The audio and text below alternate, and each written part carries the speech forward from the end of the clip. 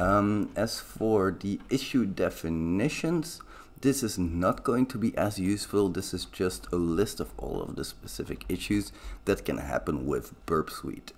Now we move over to the Proxy tab, and this is also a really cool option. Here I spent most of my time, I would say. Here we have again the same filter options, so you can show only in-scope items, hide items without responses, show only parameterized requests. Really useful request type filters if you ask me. You can see that one thing has gone from here, which is the filter by empty folders. That's because there are no folders in the HTTP history, of course. And then we also have an extra option here, filter by listener, and that's because we can have multiple proxy listeners, of course, and they're all going to be listening on different ports, and we can filter on those specific ports as well. Now, one thing I forgot to mention is you can see the show only commented items and show only highlighted items in here. If we have a specific response that we want to look at later on, we can highlight that. We can right click that response, and then we have an option for highlighting a response in a specific color. Now, if we do that, then we can filter on those specific responses. We can group specific responses if we want to, like we can color all of these in red. And I want to color all of these in a different color because they might be from a different user or something like that. And we can also add a comment to a specific URL like this test. And then if we do that, it's going to add that to the list here. Now we can filter on those, but we can also, of course, put the comments on top, and then we have that list as well. I usually filter by putting my latest one up here. That's going to make sure that I don't have to keep scrolling down. I just filter with the latest number at the top. And then again, you can also highlight by just clicking the number, and it's going to highlight the whole row for you. So those are some tricks for the intercept, for the HTTP history. Here we have the request, we have a response, very simple stuff. We can right click that, we can do things in here, but we'll get more into those context menus later. Now for the Intercept tab, by default, Burp is going to start with Intercept on. If you're surfing to a website but nothing is loading, check if Intercept is on. That happened to me way more than I like to admit, so check if it's on. That's going to help you a lot. Then, of course, Burp also has a built-in browser which you can use, which I almost never use, because again, I want to save time and I have my passwords saved in my browser's password manager. What this is going to do is start a completely new session, so you're going to lose all of those passwords every single time.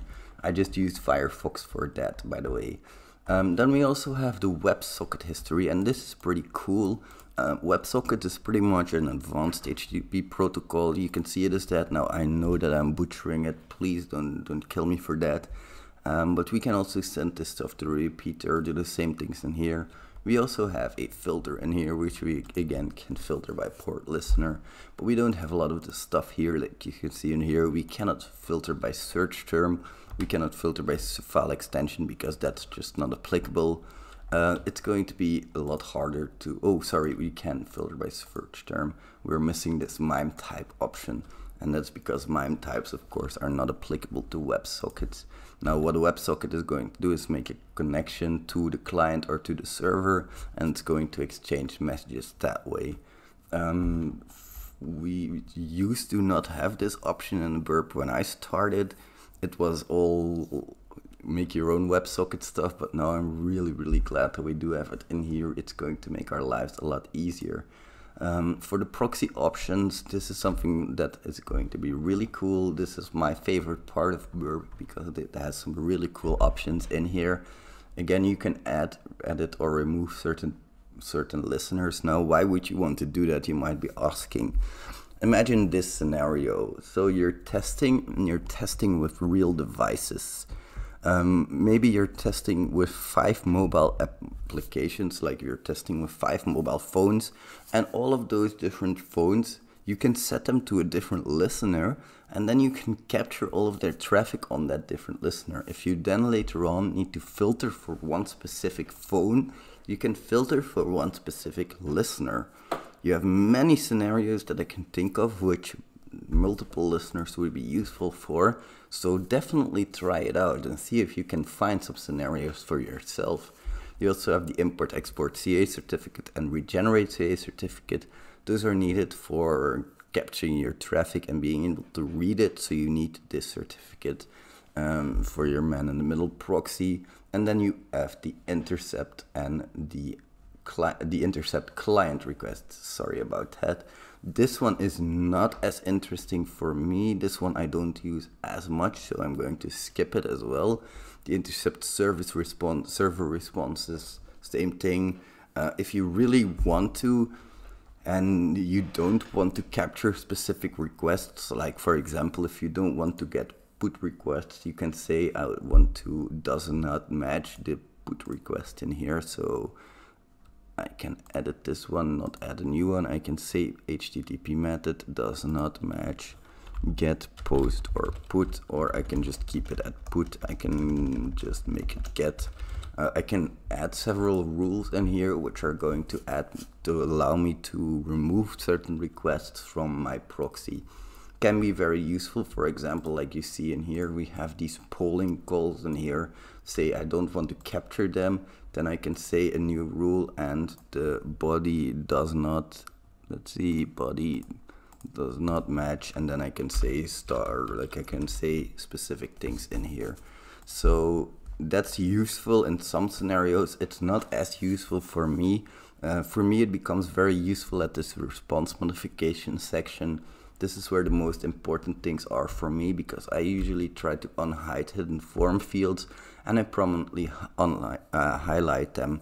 That's going to draw a big red square around your form field, and it's going to be very useful in my opinion, because hidden form fields, they're hidden for a reason.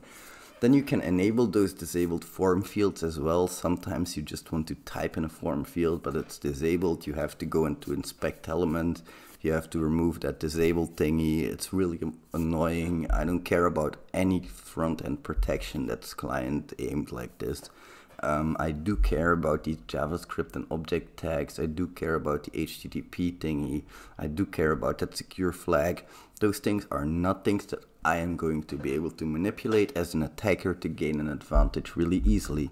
But these things I am able to manipulate really easily, like the input field length limits. That's something that's really annoying. Sometimes if length limit is just front end and your API isn't going to care if you send it 1 character or 1,000,000 characters.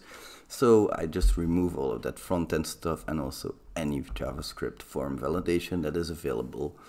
It's useful, of course, to have, and it's useful to be there, but it's not going to protect the web server. The web server needs to be protected at a web server level. It's as simple as that.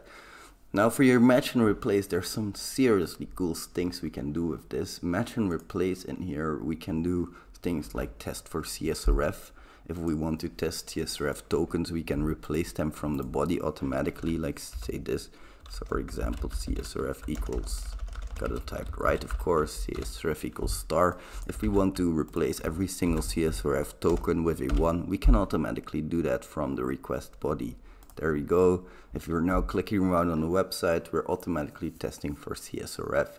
There's IDORs that you can test with this. There's even cross-site scripting, like replacing every input that you have. Like if you have one specific input factor, for example, my input factor for cross-site scripting might be this.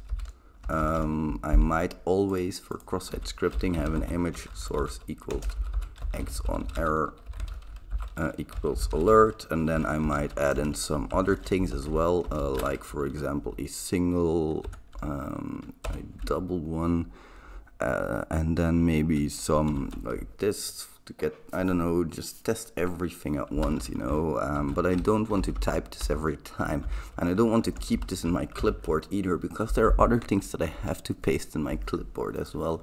I can say, for example, match everywhere that I type 5 times A and replace it with my attack factor. That way, if I am testing, of course, I have to sometimes do regex match, not in this case, I think, because it's a little replacement, and I need to do that in the request body. There we go. Now every time that I type 5 A's and I send my request in, it's going to replace that with my attack factor, and I don't have to worry about it anymore. It's going to be very quick for me. I love doing stuff like this. It saves me a couple of nanoseconds, but all of those nanoseconds add up. The rest of those I don't really touch. I leave them alone. You can add a TLS pass-through. You can do some of this miscellaneous stuff, but that's not really important in my opinion.